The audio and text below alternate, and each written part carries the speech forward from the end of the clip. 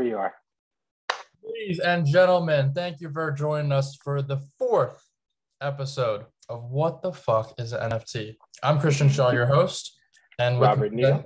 Robert Neal. Thanks everybody for joining us. Thanks, Rob. No problem.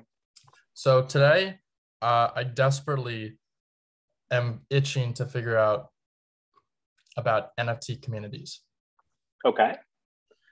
So, so I've just bought my first NFT last week or a couple weeks back. I'm starting to get, understanding like what this can do for me, my business, what this can do for the world. I'm starting to like get it. And now I just want to continue to learn with other people who are like-minded, who are interested in the same things as me. And I know that there's lots of pockets in different communities with different, all areas, all sides of the spectrum, from art to music to, different types of NFTs. So I would say, is there a community built around like every fast, like where do we find NFT communities? Let's start there. Okay. So one of the things I've learned, so as always, I will give a long-winded answer to a short question. But in general, what I've learned is that I tend to speak in principles. So there's this book I read when I was 18 called 7 Habits of Highly Effective People. Oh, and at the end of the book was just, fire. he just gave you like core principles, like how to live life. Because what ends up happening is the environment you find yourself in is always changing. It's always like moving around, but the principles, the core things that are true, those are the things you can latch onto. So like in the book, it was like things like begin with the end in mind, or seek first to understand then to be understood. Like those are principles that no matter whatever communication environment, whatever business setting you are in, they will help you out. And so in general, with this NFT stuff, with this Web3 crypto stuff, what I try to do is just talk about the principles, because like the space is moving so fast. Like you as a little organism trying to like navigate it, like you have to latch onto the principles that are still true, like physics, like gravity's still going to be there no matter how fast things are going. I think even Jeff Bezos says that he's like, I don't care about the things that are going to change. I care about the things that won't change in 10 years. So it's like customers are always going to want certain, you know what I mean? So I think that's like the easiest way to approach this, where it's like you learn the principles so that way, like even as this stuff changes and moves, it's easy to get to. So that's the first step: principles, principles, principles. The next step is basically applying that to what you just asked, which is the community thing. So there's this funny tweet, I think I may have posted it or someone else did, where it's like Web3 is about, is both about, what's it called? Code that creates communities and communities creating code. And it's actually this weird, interesting thing where it's like, you make code, which then springs up and builds a community around it. And then you make a community which has now the power and capabilities to make code, but not just code, art, media. Now we're seeing organizations, eventually nations. So we're getting this weird thing where it's like, you stare into the abyss and the abyss stares back into you. You stare into the code and the code stares back into you. This is getting hella philosophical. philosophical. Yeah, this is hella deep, hella philosophical, but you'll see where I'm going, because it's going to be like a fun little silly metaphor that you will remember like later on, but I have to say it at the beginning for it to make sense. Okay. So in terms of community, you really have to think about what is a community from a first principle. And it's really just a group of people coming together over like-minded ideals. And that is it. What's crazy about Web3 technology is that it makes this move at internet speed. It lets you create community at internet speed. So, but before I get into that, you have to think about the fact that we were already doing this before Web3 technology came around. It's just that now this stuff is just putting everything on steroids. So you have simple things like Facebook groups, you have messenger chats, like everything you look at on the internet is really just a group of people. You have little niche subreddits, like all these things are just communities already there. You as a personality on Instagram, you made a community where the community is centered around you. You can have communities centered around a single individual, so like Gary Vee or something like that, or you can have a community centered around a topic, like maybe we all care about anime, and so we form an anime community, or like we care about this, like personal development, or what's it called, business, or like what's it called, relationships. Like sure, people form communities around whatever they are interested in. And so you have to think about communities as just a group of people coming together around shared interest, most likely, or shared hate, which I guess is still an interest, but it's like a weird way to get around shared interest. Uh, so at the end of the day, that's all it is. And communities provide a lot of value. Communities have attention, which is a core thing every business needs. Like if I'm pitching an anime, I care about talking to this anime community. If I'm pitching a self-development book, I care about this self-development community. So like creating a community creates a lot of business value, creates a lot of value in general. You know what I'm trying to say? Because if I'm a creative, let's say I'm on Twitter and I'm a writer and I just have a huge following. Now, when I want to release my book, I have immediate audience to release the book to. Wow. Like I have community. So first, the community or the product. Well, this is the thing. This is the chicken and egg. Remember what I said? Communities creating code, or code community creating communities. Sure. You're starting to see the principle come back already. Okay. So, but I think that's at the high level. It's just realize a community is just a group of people coming together over some kind of shared ideal, and a value of community can be very valuable. So now you have that. Next, you have Web3. You have Web3 communities. So the way to think about it is like there are lots of different types of Web3 communities, but like it follows the same principles as offline communities, the current online community you're already familiar with. It's all principles. Nothing is changing on the principle level. It's just like the new tools and technology we used to do it. You know what I mean?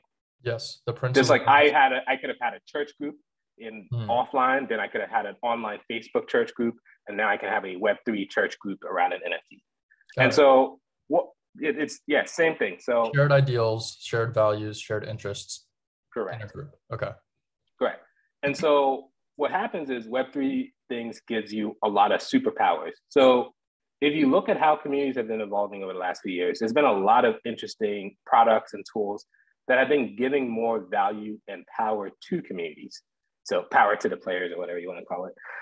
So one thing I really liked was something called Republic, where it's like an investment platform where you're letting communities have ownership in products they already like. So there's a product called like Gumroad or something where it's kind of like you can buy books and like other products. It's kind of like it's like Etsy? Yeah, it's like Etsy almost, but for digital products. But so I really liked it. But like what they did was instead of raising venture capital, they decided to raise from their community. And so Republic and like a bunch of other services like that have been a huge thing where you're letting the communities, the users, the like customers actually own parts of the business itself. Wow. So that's one thing where you're kind of seeing ownership shifting in Web2, where people are trying to own more of the products and services because like I'd rather use a product I own than a product I don't. Sure. So that's the ownership. Next, you see the fact that communities are having more input in terms of what is built. So from simple things, like everyone should honestly just be like, if you're a product manager at any company, you should be talking to your community and seeing what they want to do. But in general, like one small thing is like, I remember I used to really like the Ask Gary Vee show.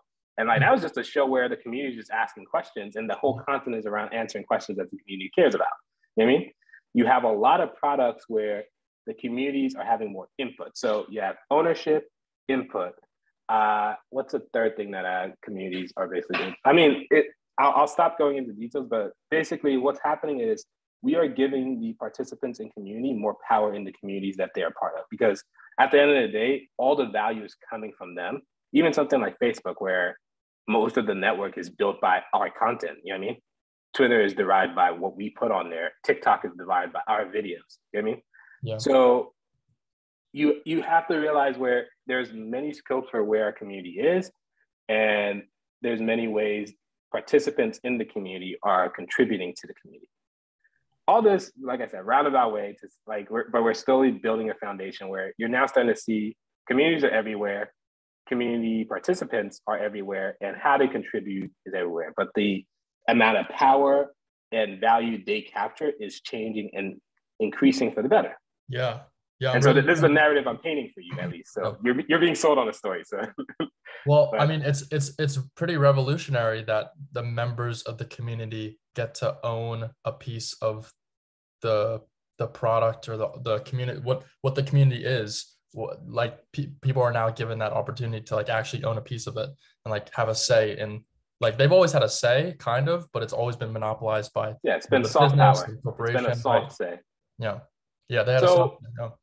that's the thing with Web3, where it's like, it's basically that at 100%. Like all the other communities, Web2 communities, it's like soft power and like maybe a little bit of a say. Web3 communities start off as 100. So like, think about the NFT you bought yesterday. With that NFT, Or last week. Yeah, sorry, not yesterday. Last week, last 2 episodes ago. Yeah, 2 episodes ago. Yeah. Go check so it out, guys. Yeah. So the NFT you bought 2 episodes ago, you are now part of the community. So basically, someone created code, and then people formed a community around that code. And then now that community can go out and make and do stuff with it. What community am I a part of?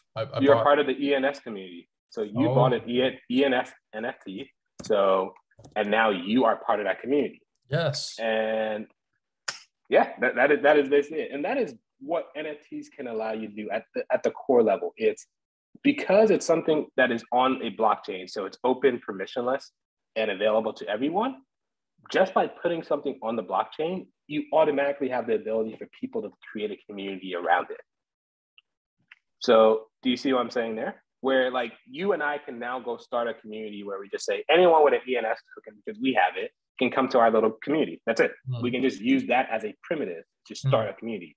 The blockchain lets you use available information on the blockchain. So like how many tokens does someone have? What type of NFTs are in their wallet? Because all this is available to us to bootstrap a community. I can also go by like, hey, who has contributed to this type of thing? Like if you bought this amount of thing, I can create a community about that. And so there are a lot of NFT communities based on just on-chain data. And so that is the first like level of types of communities people are making, where it's like something that is on the blockchain, you can make a community. So you can make a community off of if someone holds a token, holds an NFT, has done a certain transaction, has done a certain action. We formed, I think the Web3 community, we formed a community just to, so those are the first types, this on-chain, what's it called, transaction. But then the next type would be communities formed to do certain actions, but because we have all these Web3 technologies, you can form it really quickly. So what I was about to give was the example of, hey, back in, I think November, there was a on-chain community formed to buy a copy of the, what's it called? The Constitution? Declaration of Independence. There you go. What was it? The Constitution. Thank you. Oh, yeah, Constitution. Sorry, yeah, Constitution down. Why am I doing? Yeah, so there was a community formed just to do that, and it's basically because of all the Web3 stuff. Remember back in like episode 1 where we talked about like Web3 gets all these things for free. You get the technology for free, which is like encryption automatically. You get finance for free. You have the entire DeFi ecosystem. You get art and media for free.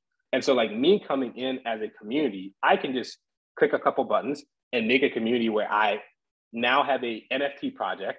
So that's like a media thing, but I also have an entire financial ecosystem. I have cryptography automatically baked in, and I can just bootstrap and start from there. Like I start from financial ecosystem. You mean people can buy and sell, transact? Yes. Correct. If outside of an NFT, I couldn't just say, hey, I want to make a physical, like, I don't know, I have this random sticker. I couldn't just say, hey, I have 1,000 of these. I want to make a community in the physical world around it. You know what I mean? I can't even do that in Web3. I can't just say, hey, I have a Facebook group and I want to make a financial ecosystem around being part of that Facebook group. You know what I mean?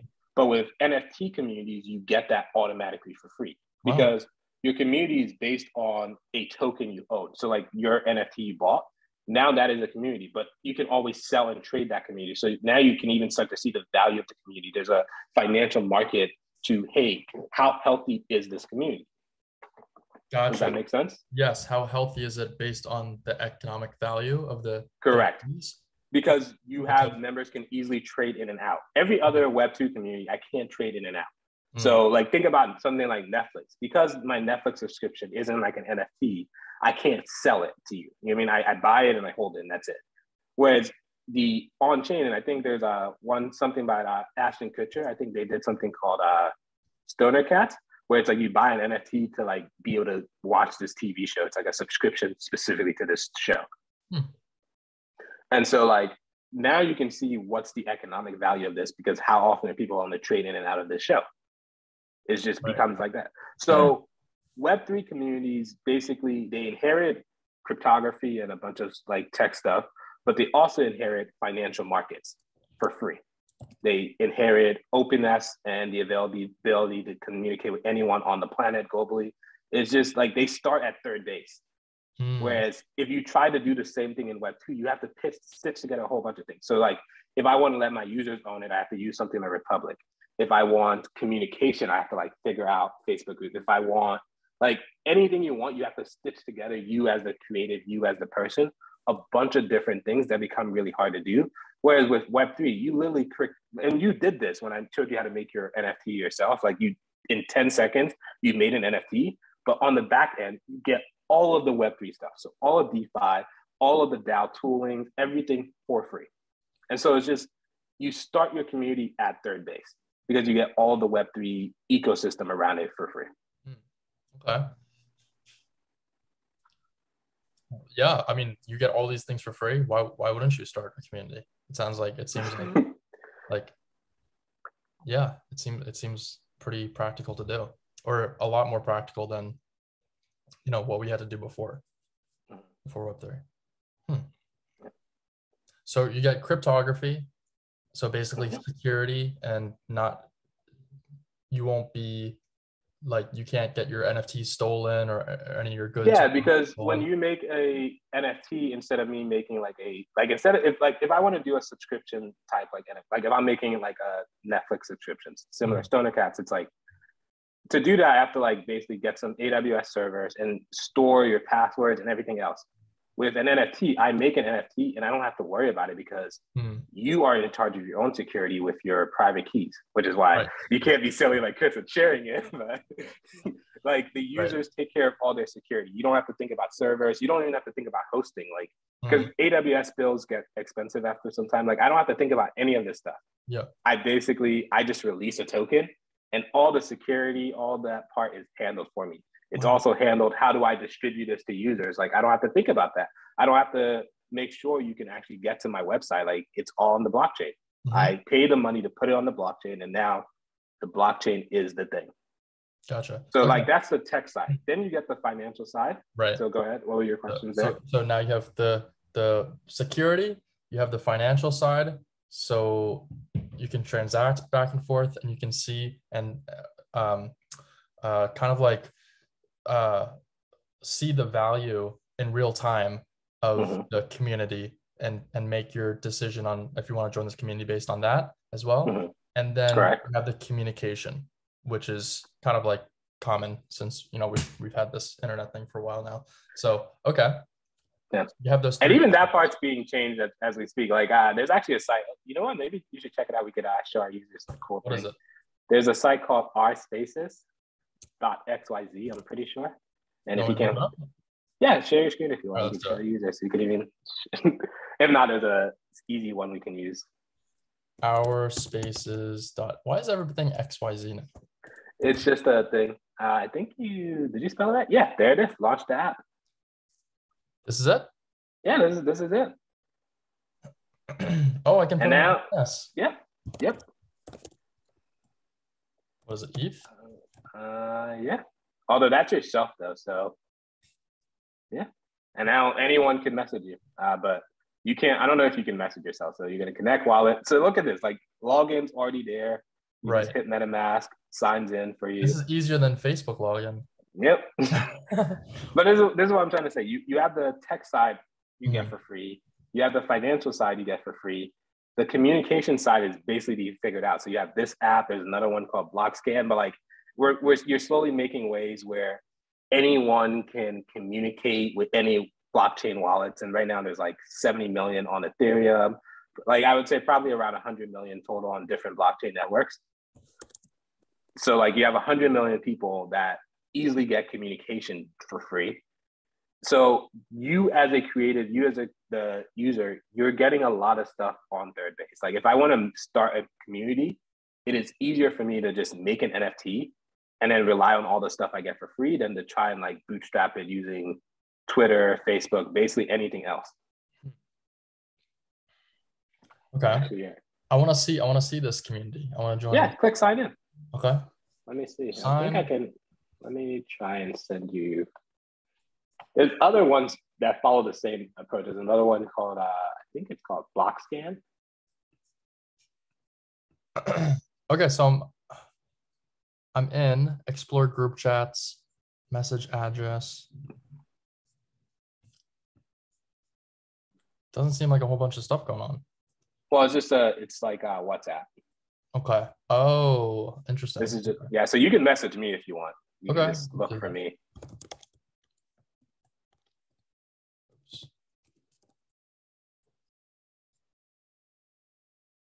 That's you?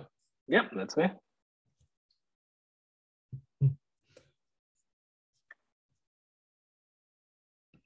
And those are some of the group chats I'm in. Oh, you these can are join. your group chats. Oh. Yeah, you can. Well, you can message me as well. I'm pretty sure. But some know. of these, so you go back because I don't think you'll be able to join this one. I'm not 100% sure. But you can join the ENS one because you have the token to get into it. So if you look for me. It seems a little clunky, not to be nitpicky, but. No, it is 100% clunky. This is you're at the cutting edge of Web3 right now, where the communication layer hasn't been figured out. So we figured out the technology layer. We figured out the finance layer. Mm-hmm. NFTs are figuring out the media layer, but the communication layer, there's a core part around identity that is still being worked out. Mm-hmm. And so right now you can make communities that don't specifically rely on identity. So like things like Airbnb, you could think of as a community, but like that requires a reputation system, like how good of a host you are. Right. Oh, I think I got your message. This is exactly like WhatsApp. This is so fun. Yeah, this is literally WhatsApp. There's another one if you open up a new tab. It's actually now integrated. So if you go to etherscan.io. Oh, I remember this. And if you just search my name, that's even easier.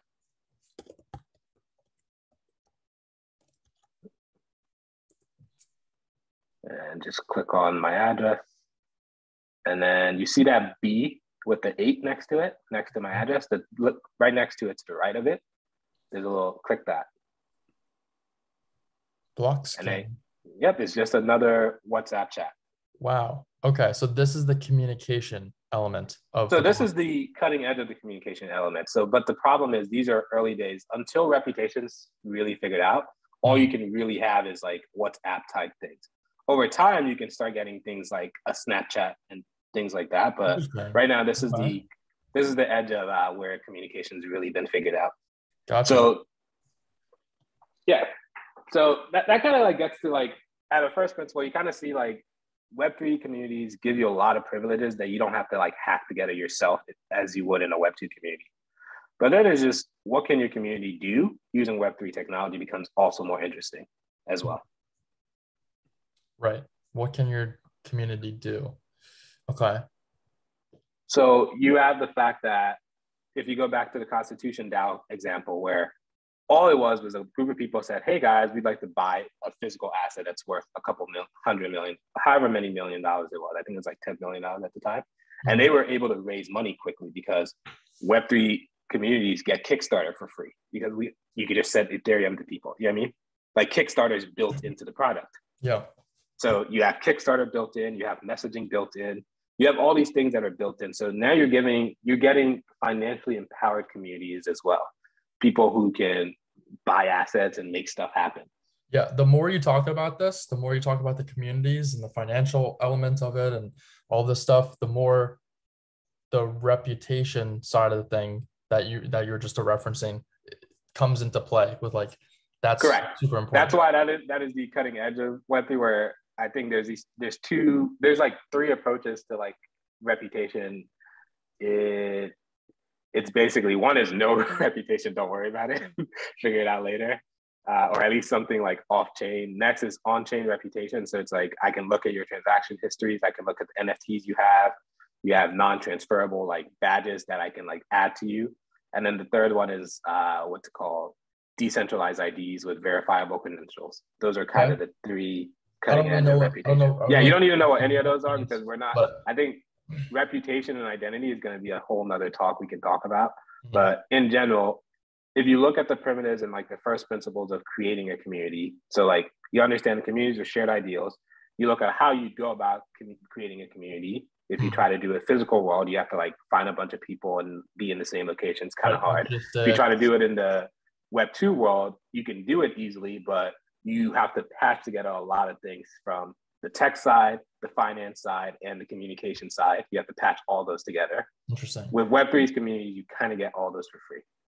Okay. And then you also get the added benefit of like the, what is it called? You get the emergent properties of those things all being there for free. What does that mean? The emergent? Oh, emergent properties. It's like, there's this thing called systems theory where it's like, when you start off with just like individual atoms, it's hard to see Facebook. You know what I mean? But Facebook is an emergent property of an atom because atoms eventually create molecules, which eventually create like what's called cells, which eventually creates organs, which creates you.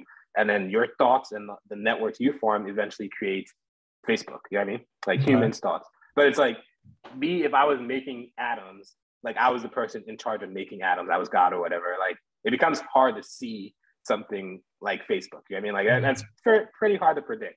And that's all it is. So there's a lot of things that like, when you start off with a new bunch of primitives, it becomes hard to predict all these new emergent things. Because like you're giving 10-year-olds the same financial powers that people needed billions of dollars for right now. Like any 10-year-old has the abilities that like you didn't have 10 years ago. You know what I mean? With this Web3 stuff. So I can get a group of my friends. We were playing Minecraft before. Now we can make a bunch of money on the internet. We don't even need bank accounts. We can just make money. You're giving 10-year-olds bank accounts. So that's the first part. We can talk to anyone. We can raise money. Like no one will even need to know that we're 10. We can do all this for free. We have the entire Wall Street together. Me and my group of 10-year-olds. Like once we have more time, like there are going to be things that we're not thinking about that 10-year-olds are going to come up with because we've just given them financial capabilities. The power. Yeah. It's the power. And so those are what emergent properties are. So starting every 10-year-old on the planet at third base is a interesting thing. Would you recommend everybody to get like started young to like learn this stuff and like learn these platforms? Like is that what would you do if you were 10? Would you? Yeah, I mean, this would be all I would be doing. I would, whatever the thing I like. So if I like Minecraft, I would be forming a Minecraft NFT community around that. And we would probably do stuff, whether it's like buying atoms. But honestly, you don't even have to do that. Like 10-year-olds are going to start off with getting to own and make money playing their video games. Like it doesn't even matter. Like they're going to be way ahead of us. Holy shit, man. They got it so easy. Yeah. But I mean, now we talked about like the fundamentals. It's like, I think the next thing is like, you kind of understand the value of how creating your community is important. Creating your communities using Web3 technology is important. I think then it's like, what are these emergent things that a Web3 community does better than like, or at least does that a Web2 community wouldn't do? And so, it's so hard to kind of, even like you were saying, the emergent technologies in and of itself is like, it's hard to predict. Like, correct, what these atoms will create, what kind of correct. Like it's hard to predict Facebook from an atom. Like, right. It becomes like no human can think that far ahead. Right. So it's so mind-bending to like even consider thinking about this stuff, like it's so like wide open. It's very creative, it's very open, but let's jump into the practical. Right. So communities are the first step into making that, like forming those connections and those networks to making these ideas come true. Yeah. If we're jumping into practical, we all like, there are a couple of primitives that I hope I tried to hit, which is like, you have to accept that a community is valuable. If you don't do that, like there's nothing here. So I accept that. I think everybody correct. If you accepted that in business and just in life, having a community is valuable because it's a valuable asset, then we're good. Next, you have to accept that like, hey, Web3 communities give you a bunch of things that you would have to stitch together and do a lot of work on your own. If you accept that, then we're good. Next is now thinking about, okay, I have those two practical things. What kind of community do I want to go do? You know what I mean? Yeah. So then it just comes down to like, what are you interested in? How good are your skills in terms of community building? So like, if you're a developer like me, like you probably want to stick to more code related communities or communities around code. If you are a salesperson, a marketer like you probably want to stick to more communities around there. So that is like the interest level. Then in terms of like the tech level, like realizing how the communities can affect whatever you're trying to do. So in terms of like your business, realizing, oh, by making my subscription now into an NFT, I've inadvertently created a financial market for my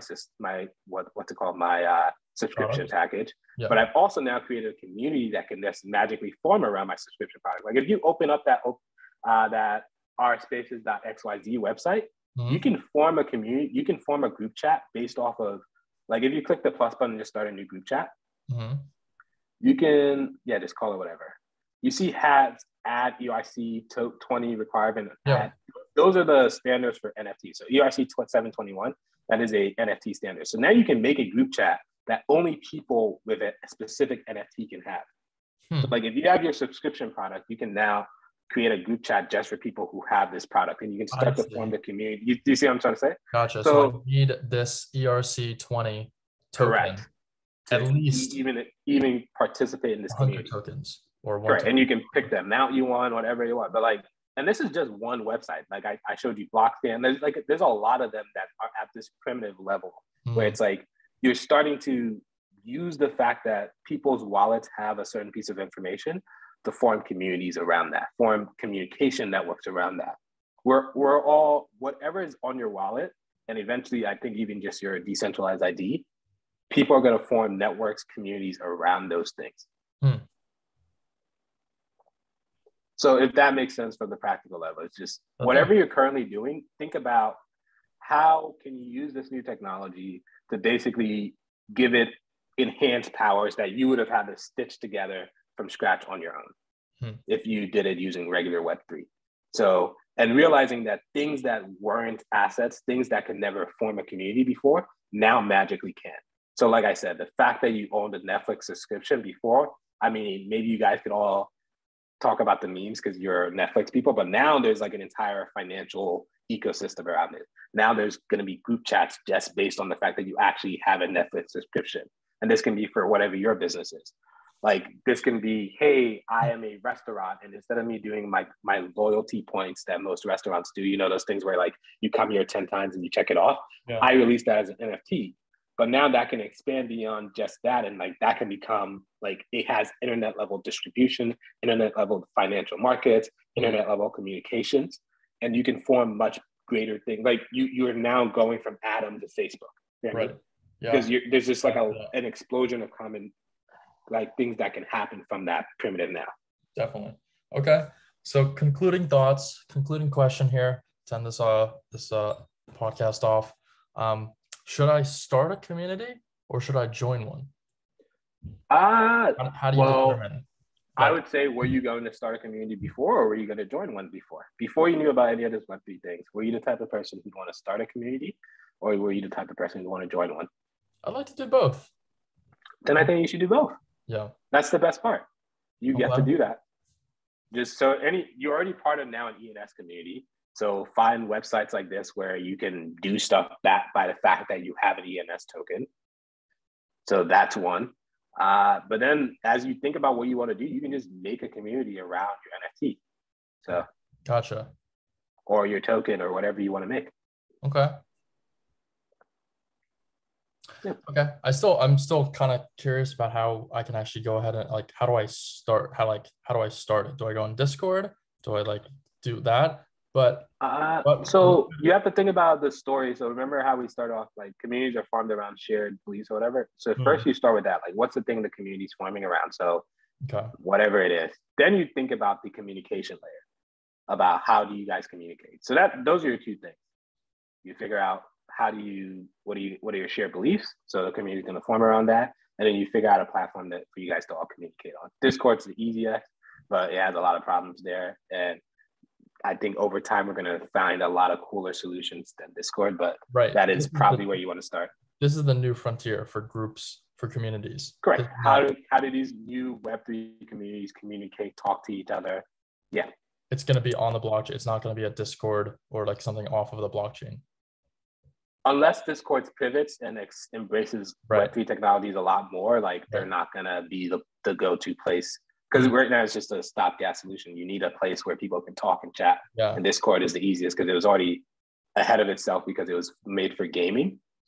So, and gamers are usually at the ahead of the curve, Wow. but it's still not good enough for like all, like it's more second base Yeah. and like Web3 is at third base. And that's the problem. So we're Yeah. going to just make new communication networks that accept like, one, you don't need to sign up with an email and password, you just connect wallet. Like all these little small things that you are just getting for free. Like the fact that this site didn't need to think about users' accounts, like that's a whole development team headache you don't have to think about. I don't have to store users. Like it's not my problem. The blockchain handles it for me. Wow. So these things get to move a lot faster. Okay. Well, cool. Maybe next week we can go into community and like check it out, see how we can do that on these different blockchain. Yeah, we're gonna have to buy some stuff though. All these communities, you gotta pay to get in. Dang. Okay, how much? Actually, we can go into the ENS community since you have a token. Yeah, let's do it. Yeah, open up Discord. You can go there right now. Or let me. So I gotta end this meeting, or this podcast. I gotta head out. So could we? Next time we can add on how do you get into different communities, and maybe beforehand I can actually add ETH to my wallet and figure that out. We may want to buy some other tokens just so you can explore some other communities. Okay, cool. All right, guys, we'll catch you guys on the next episode where we join a community. Bye. All right.